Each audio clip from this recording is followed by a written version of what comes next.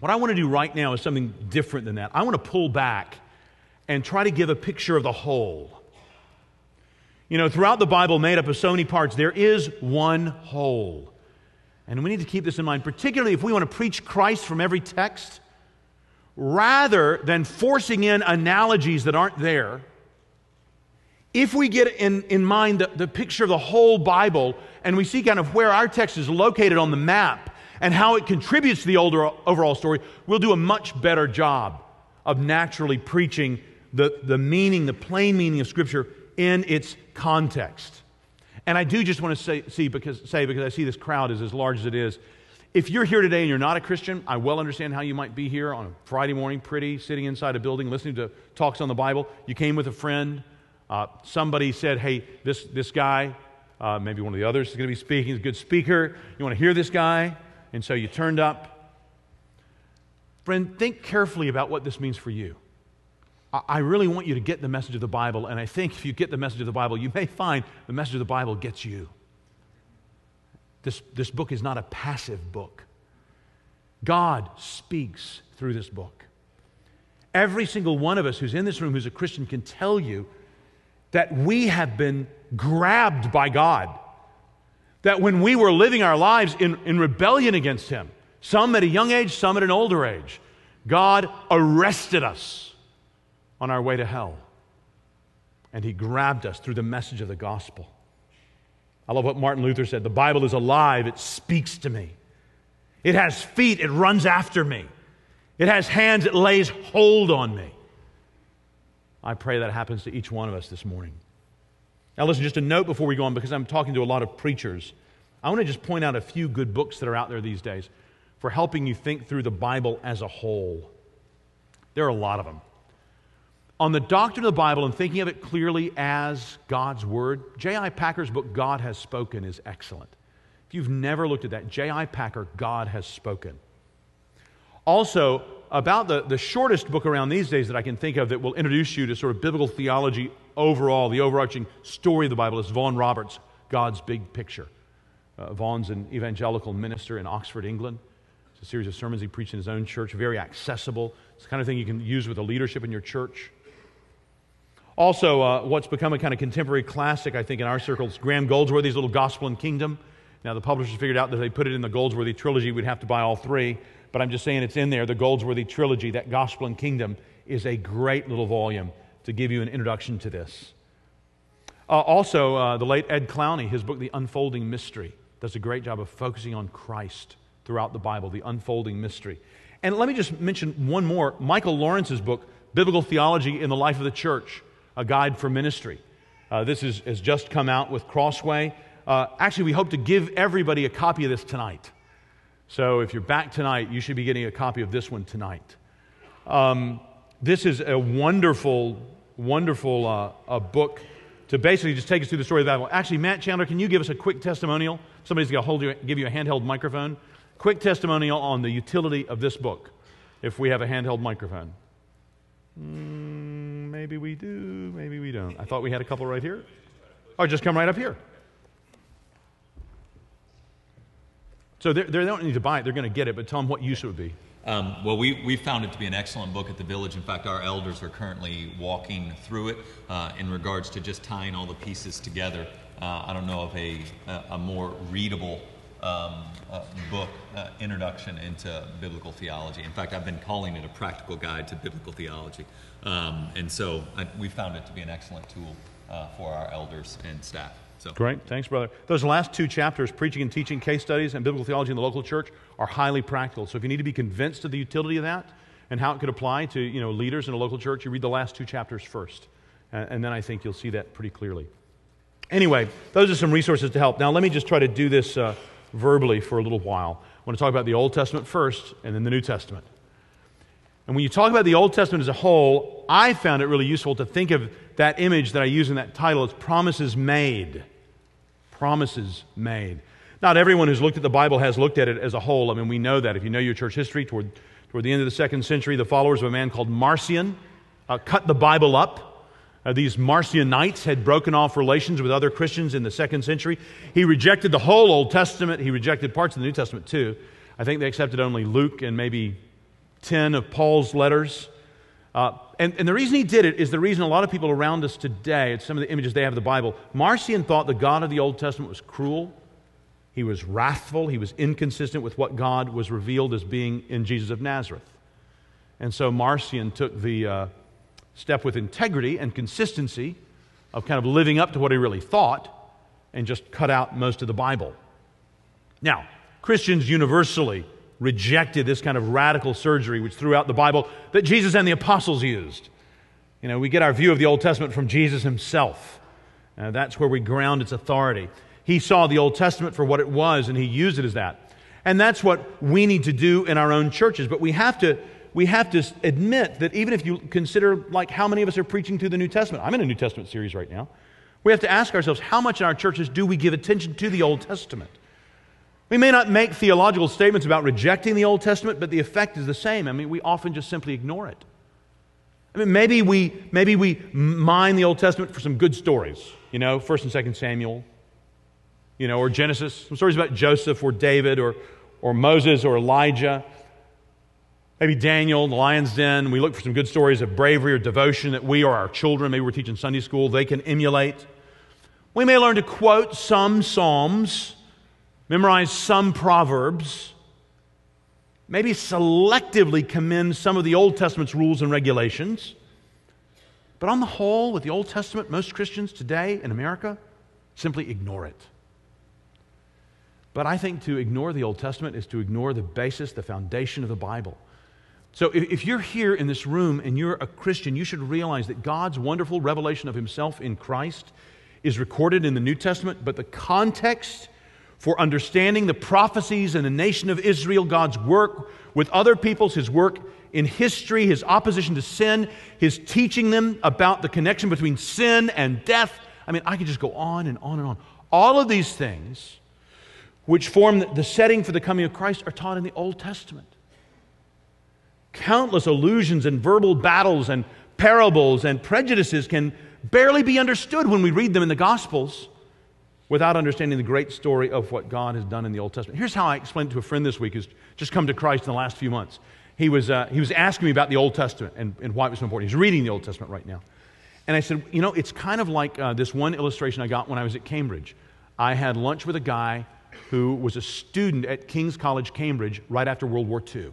He was an undergrad there. If any of you have ever been to Cambridge in England, you'll know it's a town of beautiful buildings. The most beautiful of all, I think, is King's College Chapel, this huge Gothic structure with the largest expansive stained glass window from the Renaissance in all of Europe. Well, when they knew the bombings were going to start, they took all the windows down in 39 or 40, and they hid them underground in barns around East Anglia, that part of England.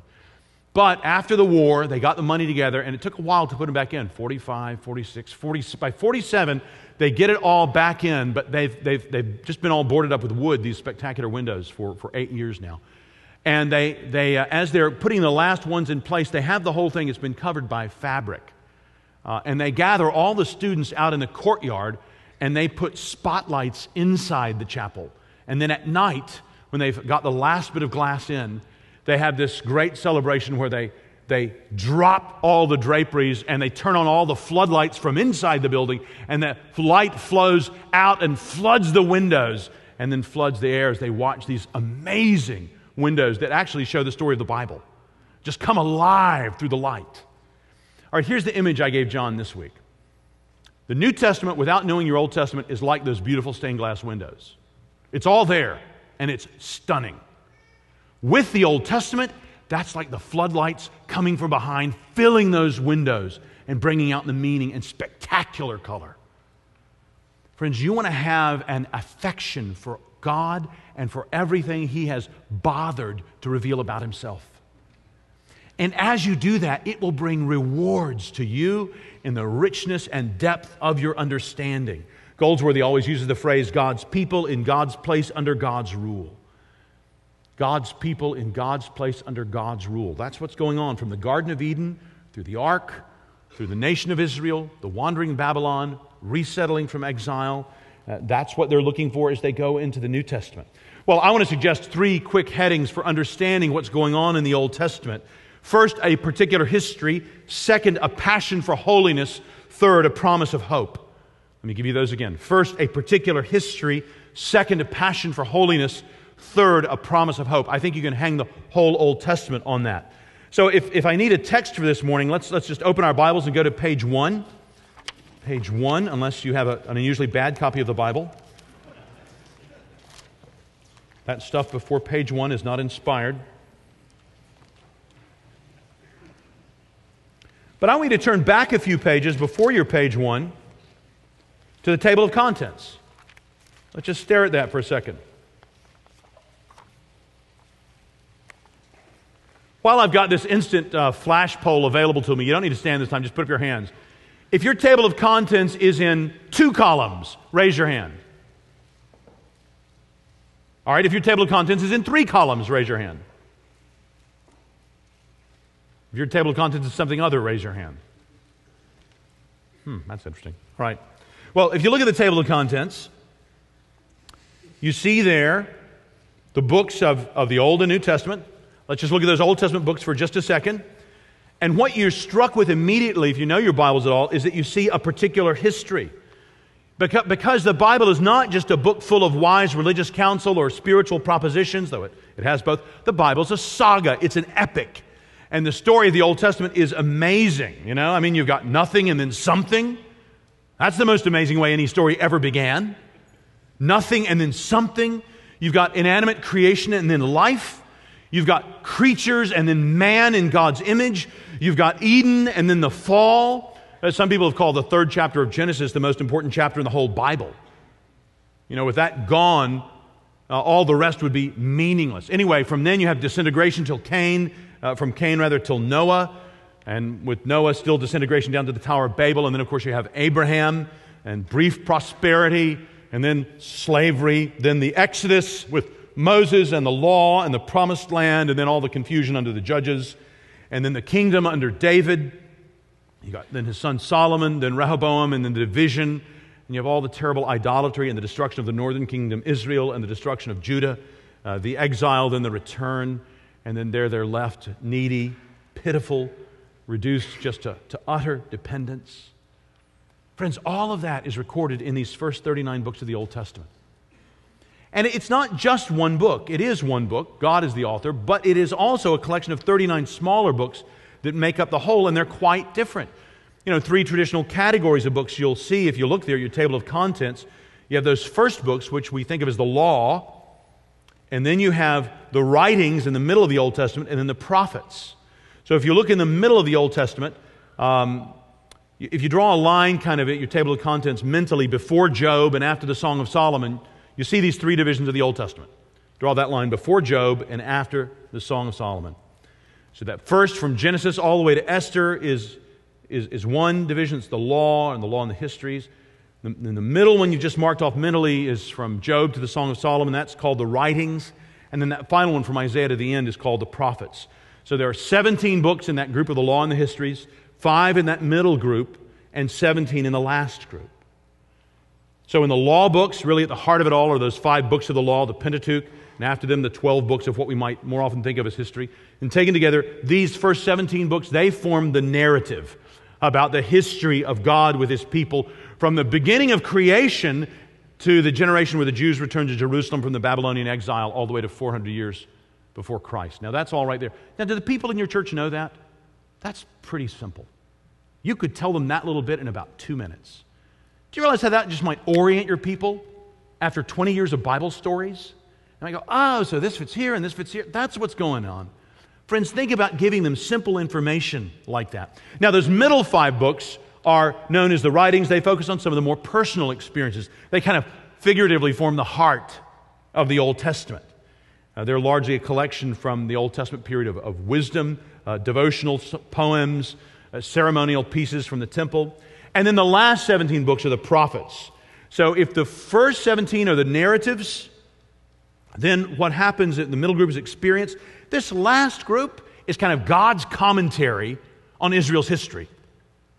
God's commentary on Israel's history. So very often if you're reading something in the historical books, in those first 17 books, you can find some inspired by the Holy Spirit comment on it in these last 17 books. You want to get yourself familiar with them.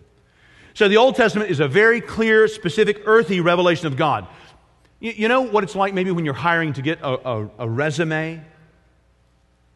And you know how that's different than actually working with a person. Well, in the Old Testament, we get not only the resume, but we get the accounts of God actually working with His people. In this history, we see much of what it means to be God's people. We see much of what God's like. And that brings us to the second thing that I want us to notice from the Old Testament.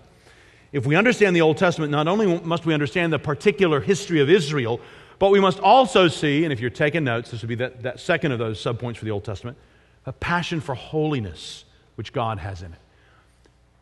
When you read the Old Testament, you cannot miss God's righteousness. A lot of people associate the Old Testament with portraying God as angry. They think of Him as unjust. But friends, nothing could be further from the truth. I'll have more to say about this maybe in just a minute, but I think we come to understand the stories about God better as we understand more of God's character.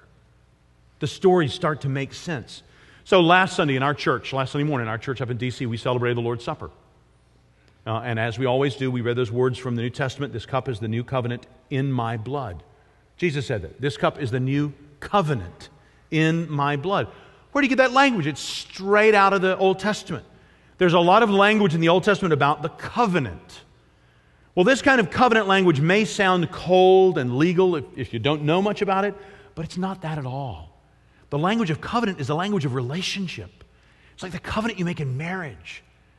It's that agreement that these people will interact carefully and faithfully together. And that's exactly what happens in the covenant relationship in the Old Testament. And what comes out in that covenant relationship throughout the pages of the Old Testament, we see that God has a passion for holiness. He has a passion for holiness. We see this especially clearly in the problem that sin causes in relating to God. And it's in considering our sin that the Bible's language of atonement comes in. You know, our English word atonement has Anglo-Saxon roots. It's not Greek or Latin. It's just very simple. At one meant.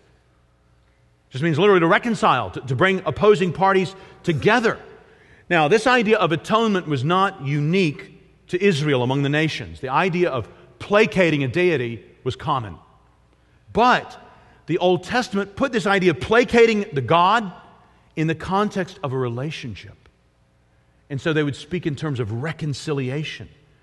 So when we see God being angry in the Old Testament, you can be sure that it is not a kind of whimsical tyranny as the volcano goes off, but it is an expression of God's commitment to His own holy character and His implacable opposition to human sin. It was because sin so separated people from God in the first place that we need to be reconciled. So, does the Old Testament present an angry God? Yes. But it is a God who is angry exactly because He is not indifferent to sin, but He is angry at the destruction of His creation. Brother, pastor, surely I'm not alone here in weeping tears over seeing the destruction wrought certainly in the world at large and among non-Christians, but even among God's own people, as we see the ravages of sin, as we consider our own hearts. It's clear in the Old Testament that all men are sinners. The Old Testament teaches that. 1 Kings 8:46, Psalm 14:3, Proverbs 20 verse 9, Ecclesiastes 7 verse 20. Go to a systematic theology, you can find more. And yet at the same time that man is not able to deal with sin himself. That's our problem then. The Old Testament presents this huge problem. Sin, as broken divine commandments, needed some reparation. How can this be? It seems that because of God's holiness, peace with God must be restored by dealing with God's just condemnation of the person who wickedly breaks God's law. This seems to be clear in the Old Testament. Atonement became linked to sacrifice as the way provided by God to restore that relationship by making reparation. But now in the Old Testament, we have not just people pitifully trying to propitiate a volcano, where you have human initiative, like it was in the cultures around them, just blindly, maybe this will help. But what we've got in the Old Testament, amazingly, is a God who's real, and He's alive, and He has actually spoken, telling those who have sinned against Him how they can come back. He has made a way back to Himself. when we could not make a way. It would have been impossible for us to do that. This atonement is the means of establishing reconciliation. So there are lots of particular themes and commands in the Old Testament that have to do with the atonement. I just want to mention specifically the practices prescribed. Particularly, when you read the Old Testament, notice all the sacrifices. In the Old Testament, the idea of sacrifice seems to be innate. Immediately after creation in Genesis, Cain and Abel offer sacrifices. But then, of course, you have the Passover lamb in Exodus 12, which was to be without defect when it was slaughtered. Its blood was to mark the houses for salvation from God's just requirement of the lives of the firstborn, who were representatives for the whole family. You see, the object of this exercise was clearly God and His satisfaction. It's very interesting. When you look there in Exodus 12, I don't know if you've preached through Exodus and you've noticed this, but God says, when I see the blood. There were liberal theology professors at various institutions in the middle of the 20th century and on into even when I was in school, who was teaching that God is not wrathful and we shouldn't use the word propitiation, we should only use the word expiation. But friends, the Bible teaches clearly that God's wrath is personal and His satisfaction will be personal when I see the blood. The book of Leviticus emphasizes the restoration of the people's relationship with God. All the offerings must be voluntary. They must be costly. They must be the offerer's own. They must be accompanied with a confession of sin according to God's prescriptions. And here's another important distinction from the other ancient sacrifices. Biblically, sacrifices were not to be brought by the grateful, but by the guilty. They were not brought by the ignorant, but by the instructed. The life of the animal victim symbolized by their blood was required in exchange for the life of that human worshiper. Oh, friends, this is such a rich vein to preach in. Leon Morris's book, The Atonement, Leon Morris, The Atonement, is a wonderful book to clearly and simply give you this kind of background. Leon Morris, The Atonement. It'll clarify your understanding and enrich your teaching of God's Word at this point. But what God was doing, He was implanting in His people's minds the symbolic expression of the innocent given for the guilty. The innocent given for the guilty, putting it deep in their minds as a people. Through all those regulations about sacrifices, you see the victims must be unblemished. They must be costly. The life of the sacrifice must be taken. Do you see what He's doing? Do you see how He's building a lock that the key will be in Christ? The Old Testament is what builds this lock. It helps us to see the truth about our state and about what God is doing. God told the people that the life of the creature is in the blood, and I have given it to you to make atonement for yourselves on the altar. It is the blood that makes atonement for one's life. Now, I know the whole idea of sacrifice is unpopular with many today, but my point is to say how the Old Testament shows God's holiness by expressing God's wrath at sin. These sacrifices in the Old Testament, in and of themselves, were never the point. You can see that in lots of ways. You can read Jeremiah chapter 7. You can go read the book of Hebrews in the New Testament. Sacrifices were most appropriate, ironically, when they were done realizing that they were not effective, except by God's grace. What these sacrifices were doing were teaching the people that sin is defiling, teaching them the truth about God being holy and about us being sinful. That's what's happening in these sacrifices. That's why the Old Testament temple was designed the way it was. It physically showed that sin hinders our access to God.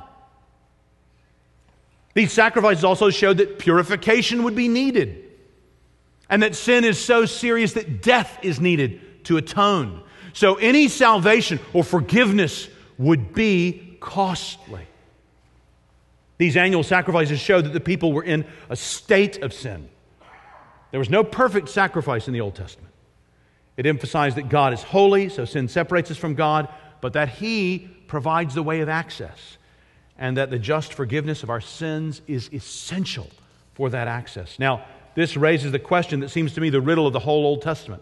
If you want to summarize the Old Testament in a single question, turn to Exodus 34, look at verses 6 and 7, star it in your margin. Use this. Exodus 34, verses 6 and 7. This is, in my mind, the riddle of the whole Old Testament. Where the Lord said to Moses, the Lord, the compassionate and gracious God, slow to anger, abounding in love and faithfulness, maintaining love to thousands, and forgiving wickedness, rebellion, and sin. Yet He does not leave the guilty unpunished. Friend, think about that as you're going to bed tonight.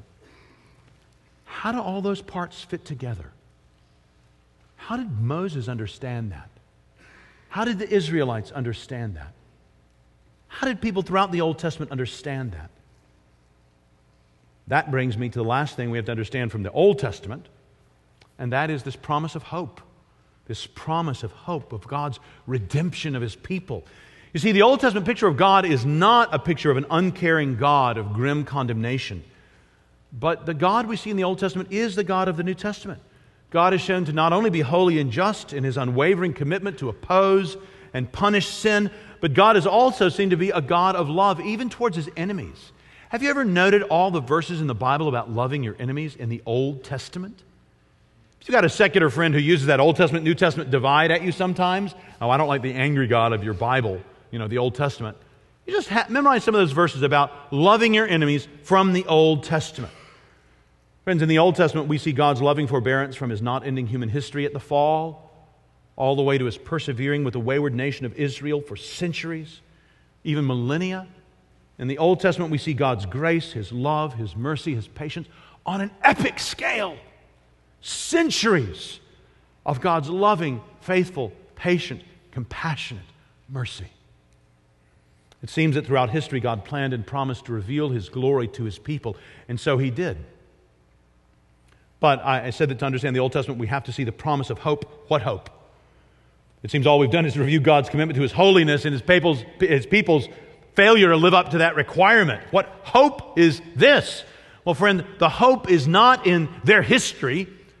As we've seen, it was a failure. Nor even finally in the sacrificial system. As the psalmist said, sacrifice and offering you did not desire, but my ears you have pierced. Meaning, but you've made me your own. And he goes on in that vein. There seems even in the Old Testament to be the same insight that we see in Hebrews chapter 10. The law never can, by the same sacrifices repeated endlessly year after year, make perfect those who draw near to worship. If it could, would they not have stopped being offered?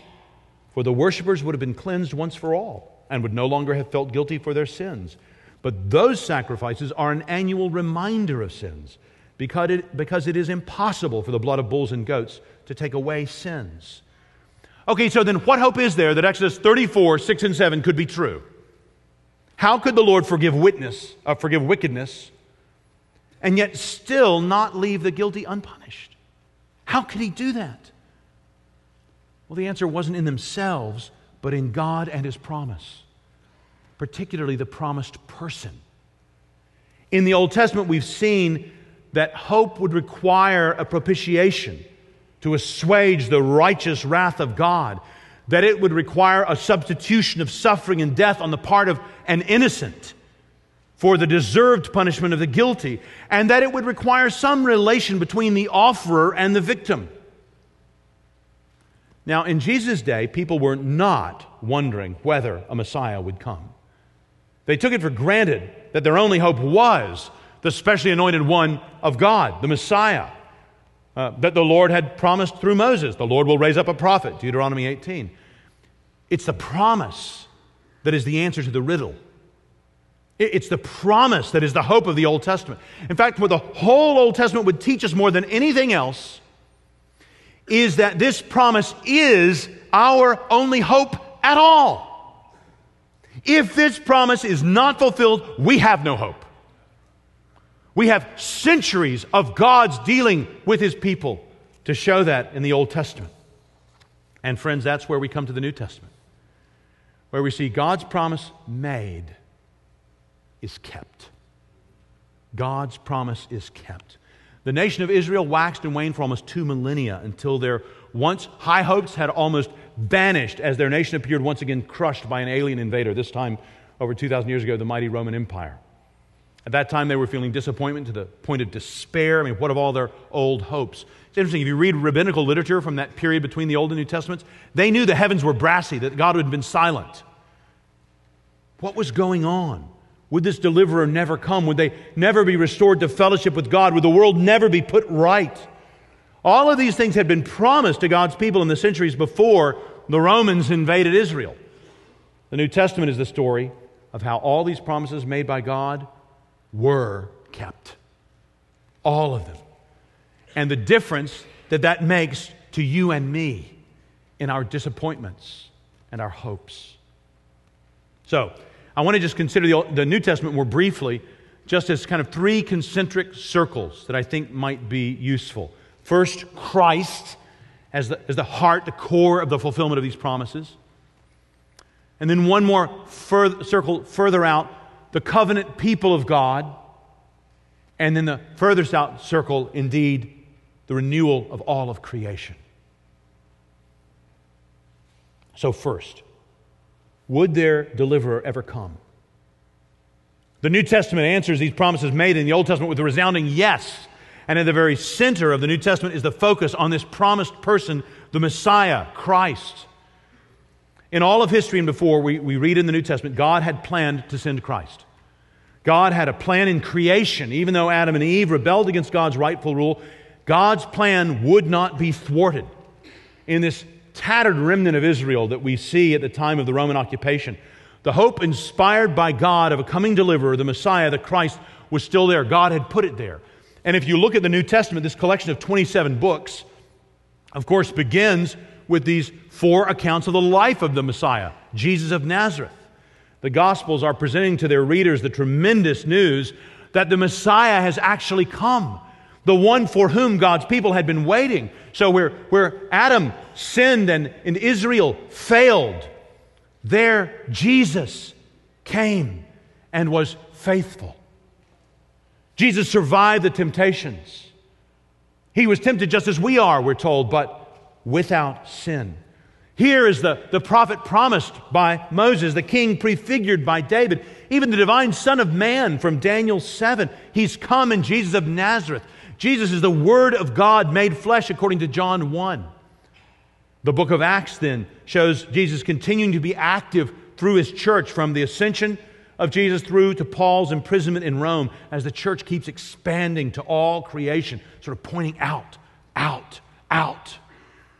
And then throughout the New Testament, we're taught that we have different promises made in the Old Testament, all kept in Jesus. In 2 Corinthians, we see Jesus is the new Adam. In 2 Peter, we see Jesus is the righteous one. In John 8, Abraham rejoiced to see his day. John 1, he's greater than Moses. Matthew 22, he's greater than David. Friends, Christ is the point of the whole Bible. He is the promised deliverer. And not just for the Old Testament people of God, but for us here this morning as well. That's the heart, the core, the innermost meaning of the New Testament. Now, because of God Himself coming in Christ, because Christ perfectly displays God's own image, He is the fulfillment of those promises. But you remember, we're also told in Genesis that all humans are made in God's image. We're made to particularly reflect His image to His creation. And this is the sort of second circle of the New Testament beyond Jesus Christ. If we understand the New Testament is about Jesus Christ, you see it beginning there in the Gospel so clearly, but what does Jesus do? This promised person makes a promised provision for His special covenant people.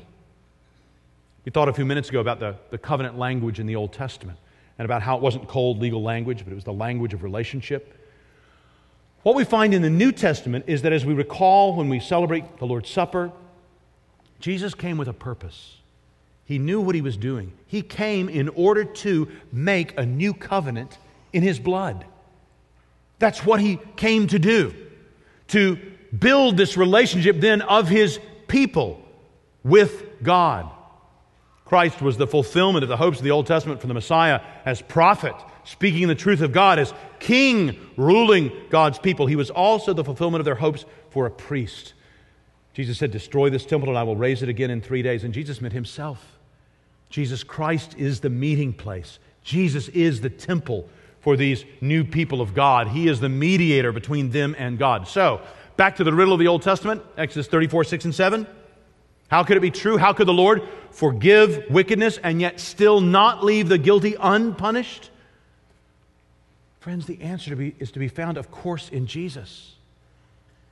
You see how the whole Bible has set up that answer. It is Jesus. Jesus. He taught His disciples after the resurrection. In the end of Luke's Gospel, you look at Luke 24, verse 27. Beginning with Moses and all the prophets, He explained to them what was said in all the Scriptures concerning Himself. And then down to verse 45. Then He opened their minds so they could understand the Scriptures. He told them, this is what is written, the Christ will suffer and rise from the dead on the third day, and repentance and forgiveness of sins will be preached in His name to all nations, beginning in Jerusalem. One of the things we want to do in our time together in these next couple of days is consider Isaiah 53. And you remember in Isaiah 53, the Lord had promised this, surely He took up our infirmities and carried our sorrows, yet we considered Him stricken by God, smitten by Him, and afflicted. But He was pierced for our transgressions, He was crushed for our iniquities. The punishment that brought us peace was upon Him, and by His wounds we are healed. We all, like sheep, have gone astray. Each of us has turned to his own way, and the Lord has laid on Him the iniquity of us all. Friends, this is what Christ did. As He taught His disciples, the Son of Man did not come to be served, but to serve and to give His life as a ransom for many. As Peter said in the first Christian sermon in Acts 2, men of Israel, listen to this. Jesus of Nazareth was a man accredited by God to you by miracles, wonders, and signs, which God did among you through Him, as you yourselves know. This man was handed over to you by God's set purpose and foreknowledge. And you, with the help of wicked men, put Him to death by nailing Him to the cross. But God raised Him from the dead, freeing Him from the agony of death, because it was impossible for death to keep its hold on Him. So there is in Christ giving Himself for the people the most amazing combination of strength and complete self-giving. I love that sort of corner turn in the book of Revelation, you know, over in Revelation chapter 5, when John is just being introduced into the vision. He sees the great throne there in heaven. And then in chapter 4, and then in chapter 5, the scroll is brought out. And of course, the scroll has what's the future going to be? What is God's plan? But no one can open it. He says in Revelation 5:4, I wept and wept because no one was found who was worthy to open the scroll, to look inside. Who will make God's purposes known? Who will fulfill them and bring them to pass? And then one of the elders said to me, do not weep. See, the Lion of the tribe of Judah, the Root of David, has triumphed. He is able to open the scroll and its 7 seals. Then I saw a lamb, looking as if it had been slain, standing in the center of the throne, encircled by the 4 living creatures and the elders.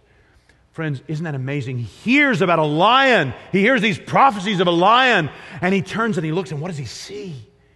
He sees a lamb, looking at it as if it had been slain. You see what John is saying, what the Holy Spirit is saying to us there. The lion is the lamb. The lion is the lamb. This is how God has done things. This is a most amazing way of the way He makes His strength perfect in Paul's weakness. This is the way our God works. This is what He's done in Christ. Christ has died as a lamb, as a substitute. So friend, if you're here and you're not a Christian, the basic news of the Bible is that you are in deep trouble because God is good. All of us have done what we should not have done. All of us have sinned against God. That is, we've done what we've wanted rather than what He's wanted. And in His amazing love and forbearance and mercy, He has come Himself. The eternal Son of God has taken on flesh and has been made a man, Jesus of Nazareth, fully God and yet fully man. And He lived a life of perfect trust and reliance on His Heavenly Father, the way you and I should have lived lives of perfect trust and reliance on God, and none of us have. And because we haven't, when God has done nothing to deserve our lack of trust, because we haven't lived those kind of lives, God will punish because He is holy, He is righteous. But His punishment will fall on Christ. In fact, it has done so for everyone who will turn from their sins and trust in Him. Friend, if you today will repent of your sins, turn from them, and trust in Christ as your Savior, you can be forgiven of all your sins. You can be filled with God's own Spirit. This riddle of the Old Testament of how God could actually forgive the wicked by leaving His punishment on one who was not guilty but who became guilty. Paul says in 2 Corinthians, was made sin for us. Friends, you can know that kind of peace with God today. If you want to know more about that, you don't need to come forward. You're in a room full of preachers. When we break at the panel discussion, just talk to somebody near you like the look of. They would love to talk to you about this good news of Jesus Christ, because this is what the New Testament is about. You see, it's in Christ that we can be made acceptable to God. It's in Christ that we're made holy. The very thing that God's people throughout the Old Testament would never be on their own holy, now in Christ, God has a remnant. He has a nation. He has a people to praise Him with their lips and with their lives of holiness. He has a new covenant people that are genuinely holy. And the New Testament is all about the salvation of people from their sin to this holiness.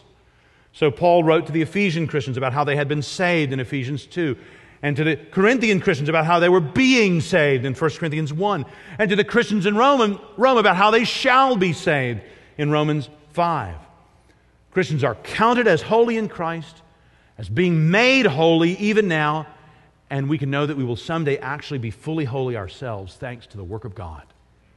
This is what He's doing. Do you see how this plan all fits together? As we open the Bible, we see the stark picture that the New Testament paints between the world and the kingdom of God. The world is marked by unbelief, the kingdom of God by faith. The world is marked by bondage and darkness, the covenant people by freedom and light. On the one hand is death, on the other is eternal life. The one hand is hate and fear, the other love. Our lives, apart from being in covenant with God in Christ, our lives are marked by lawlessness. But in Christ we abide in Him. We are in God. Now this special distinction between God's covenant people and the world, that distinction is what we pastors in this room have a special stewardship of. Do you understand that? You can care about how many you have in Sunday school. I'm not saying you should never do that, but you understand, fundamentally, biblically, you have a special care of this distinction. Not because you don't want all of these people over here, you do. You want all the people in the world in the kingdom of light. We labor with that with all our energy. But we know that that is not the case. And we know that part of the way these people are going to come over into the kingdom of light is by seeing it. And that's where God's special covenant people come in. Being holy, reflecting His character. When you read through the New Testament, you see what it means for us to be the covenant people of God. That's what the New Testament's about. You look at those table of contents in the New Testament, you look at all those names of those books. You know, you've got the Gospels at first about Jesus, and then the book of Acts as His work continues. This transition from the Gospels to the books about living as God's people as the gospel expands outward from Jerusalem to Judea to Samaria, with those 3 missionary journeys of Paul then into the ends of the world. All the rest of the books of the New Testament are letters, and they're letters about what it means to live as this special covenant people of God. The first 13 of those letters are written by Paul, rabbi of the stricter sort of Jews at the time, who was remarkably converted to God on his way, as he put it, to persecute some Christians to their death. Then there are the second set of letters, 8 of them written by others. And what we find when we read through these is that the promises made by God in the Old Testament had been kept in God's new covenant people. And if we're Christians, they're kept in us today as well. As Christians, you know, we often pray, "Thy kingdom come, Thy will be done on earth as it is in heaven." I love that prayer. Sometimes I think we're tempted to limit our hopes only to those things that we know we can fulfill in our own strength. Honestly, think of some of the things you've prayed for recently. Too many times we might have a member of our church share some prayer request with us, and in our own hearts we lack faith. We think, "Oh, I hope they don't pray that, because then it's not going to happen and they're going to be disappointed." You ever notice that, how we become kind of brokers for Satan's doubt? God is a wonderfully full God. He wants to bless us in the most amazing ways. Thy kingdom come, Thy will be done on earth as it is in heaven. Christianity has always been full of prayers like that when Jesus prayed. We Christians have always had a hope that extends beyond ourselves, that exceeds what we could ever bring about by our own power. Paul wrote that we are looking forward to a new heaven and a new earth, the home of righteousness. That's Peter, 2 Peter chapter 1. This points to the fulfillment of the final and really that first hope the whole world being put right, as God's plan in the New Testament extends from Christ out to His covenant people, to that outermost circle, to His whole creation. So this is my third subpoint for the New Testament, the whole creation, the point of history, the answer to why there is anything at all. This is what we find at the end of the New Testament, the conclusion, Revelation. It picks up the prophetic tradition of the Old Testament, but with some changes. Revelation is really the consummation of God's people in God's place in right relationship to Him, as the church militant on earth becomes the church triumphant. The heavens and the earth are recreated. All the glory of creation is refinished and represented, all tending to that great end of the Bible and of all of history, the glory of God Himself. That's why there's resurrection in the New Testament. We see that Jesus' resurrection is referred to as the first fruits. That means there's more coming. His is just the beginning of all the graves on the planet cracking open, as the final resurrection has begun in the resurrection of Christ. It's very interesting in Revelation 21. I wonder if you've ever noticed that phrase in verse 24. When he's talking about that heavenly city, the nations will walk by its light, and the kings of the earth will bring their splendor into it. What does that mean? I'm not sure. But it sounds great, doesn't it? Kings bringing their splendor into it. Something of the glory of God in this fallen world is going to be saved and refurbished and add to God's glory ultimately and forever. His good work will be done. The holiness of God's people will finally be complete as we're with Him. The Garden of Eden will be restored, only this time, as I'm sure you've heard before, the garden has become a city. Urbanization is not just a current demographic trend in America, it's God's plan.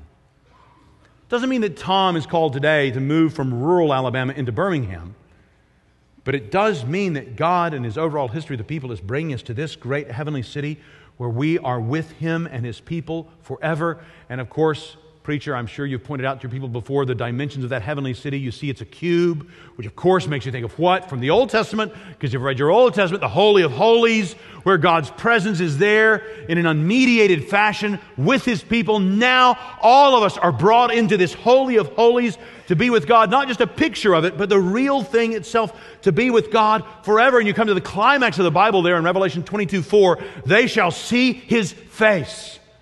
It's the climax of the Bible. What was taken away at creation by our sin is now restored through the blood of Christ as we come into His presence.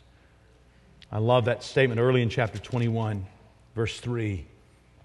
And I heard a loud voice from the throne saying, now the dwelling of God is with men, and He will live with them. They will be His people, and God Himself will be with them and be their God. He will wipe every tear from their eyes. There will be no more death or mourning or crying or pain, for the old order of things has passed away. Friends, this is the great news that we as Christians have to offer. We have great news. Great news that affects everyone. In our waiting time for this to be consummated, and we are now in that waiting time, I think it's very appropriate that the New Testament closes with this book. I love it, written by an old man who's in exile. He himself is being oppressed by the Roman Empire. He is utterly desperate, and he is utterly dependent. I don't know if any of you have ever had the privilege of being on the Isle of Patmos. I've been there. It's just a rocky point in the Aegean Sea. It was not developed then 2,000 years earlier like it is today, I'm sure. He was there, maybe in a cave, tradition says. He had nothing. He had poured decades of his life into this church he loved in Ephesus. We see David's been at Providence for 30 years. David, how you must love that congregation, how they must experience your care. You planted that congregation by God's grace. All of us who are pastors, who've pastored 15 years, half that time, or you're in your first year, you see how God begins to knit a love for your people in your heart? Imagine how John would have felt. He cared for that church in Ephesus for decades, now taken away. Would he see the fulfillment of all these promises that Jesus had made? Would he live to see this? And God gives him this vision. And that means this old man, desperate in exile and utterly dependent, is full of hope. He roars this prophecy out to the world in no way intimidated by the might of the Roman Empire, because he knows over all kings and emperors stands the Lord God Almighty, and he will reign. Now, friends, do you see what this has to do with us and our pastorates? Do you see what this has to do with the tenor of the Christian life in our churches? Do you see that what this has to do with us as we go through the challenges that we face in life with our brothers and sisters in the congregation who suffer? God's promises will be fulfilled. We are in this time of waiting, but He has shown us over a spectacular journey of thousands of years in His Word that He makes promises and then He waits over long arches of time to fulfill them, to show that He is faithful and that we can trust Him. And so He fulfills some of His promises the same day we pray, to encourage us because we're weak in faith.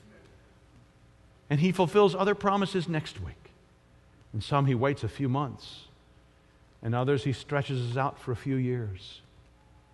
And others He'll fulfill when He brings us home to glory, or when the Lord Jesus returns. Friends, this is the message of the Bible. We have a faithful Word of God revealed to us. We should believe it. We should trust Him. I love the fact that the great virtue of Abraham is faith. It's trust. You know, when Paul wants to explain the gospel in Romans, who does he go to in Romans for as an example of saving faith? He goes to Abraham, because Abraham heard God's word, most extraordinary word, and yet because God said it, he believed it. Abraham responded by trusting God's word. Just like Adam and Eve didn't in the Garden of Eden, when God spoke in Eden, and Adam and Eve didn't trust, didn't obey. Just like Jesus did throughout His life, always hearing and believing and obeying, and especially there in the Garden of Gethsemane, trusting the word of His Heavenly Father. So, friends, as you and I hear and believe God's word, we begin again to have the relationship with God as He speaks and we believe and trust, the very relationship we were made to have. Friends, this is the hope which we can trust and which we should trust, because this hope will not disappoint. And this is the hope that we're given in the Bible, the Old and the New Testaments all together. Let's pray together.